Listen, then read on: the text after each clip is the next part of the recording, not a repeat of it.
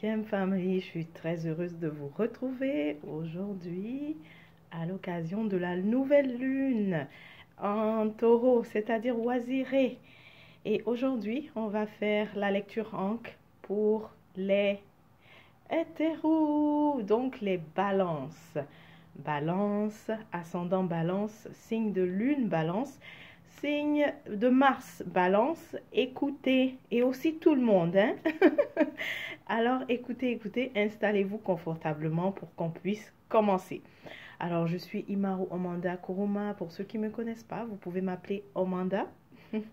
J'ai fondé Kuruma Lab pour nous aider à retrouver l'équilibre, le bien-être grâce à la science ancestrale. Donc faites un tour sur le site labkuruma.org. Est-ce que tu es prêt, Balance? Voici ta lecture Ankh.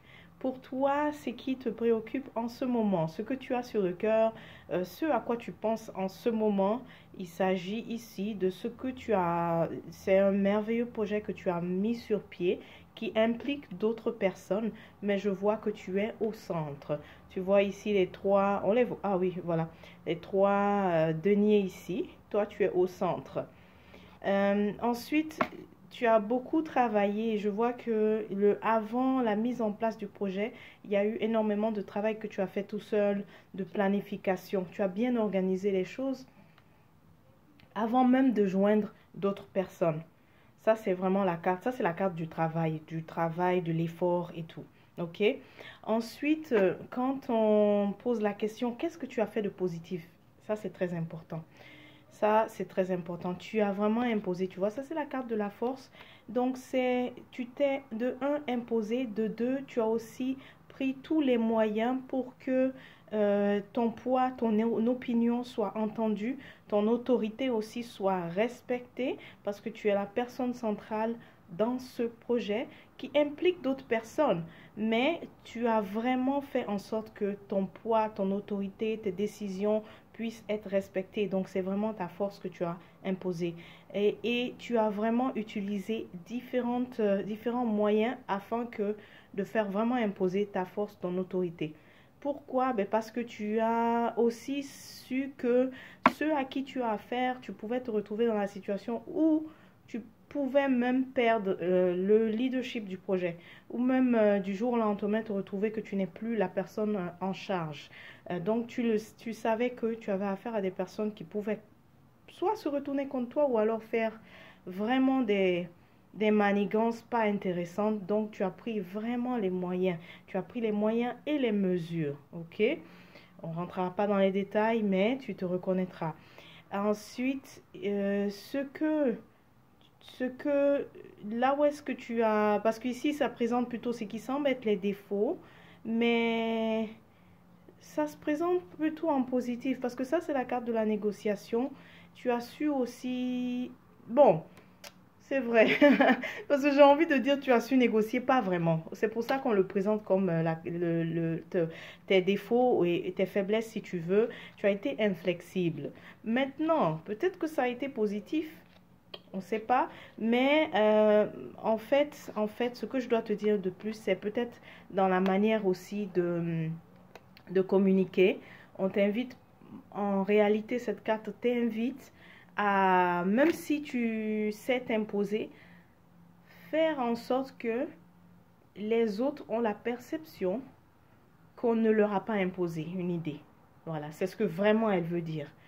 Parce que c'est vrai que tu t'es imposé, tu as imposé tes idées, mais maintenant on t'invite dans la communication à faire en sorte que lorsque tu discutes, tu vas avoir une approche tellement suggestive que les autres ont l'impression que les idées viennent d'eux, ils sont entendus, ils sont écoutés. Donc c'est une façon aussi de s'imposer, mais donc on te demande d'avoir une sorte de communication coopérative en fait.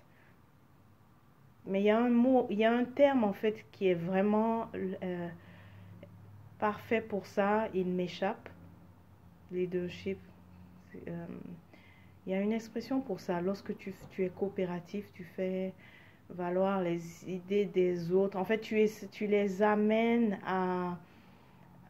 ils se sentent entendus, ils se sentent écoutés.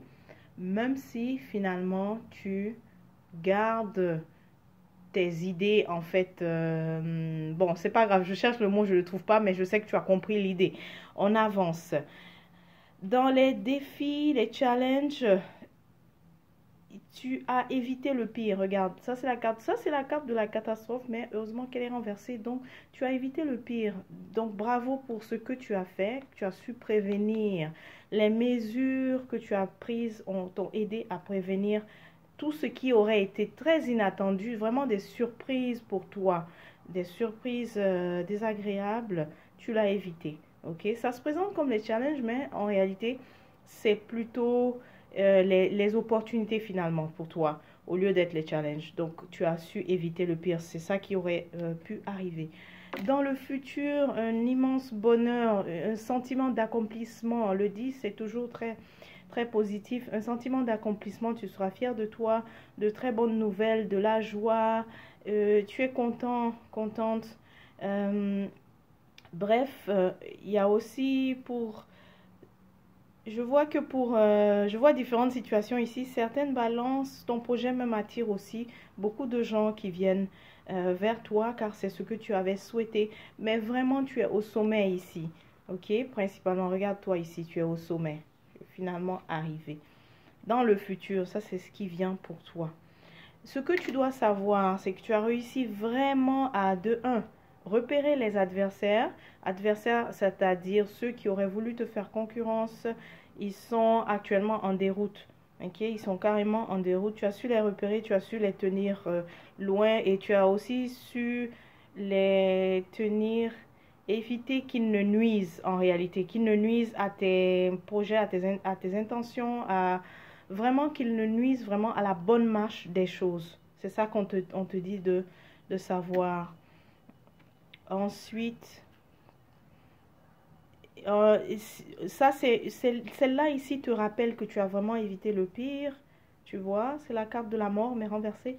Donc tu as évité tout ce qui aurait été tragique, tout ce qui aurait été surprise désagréable, tu as su l'éviter.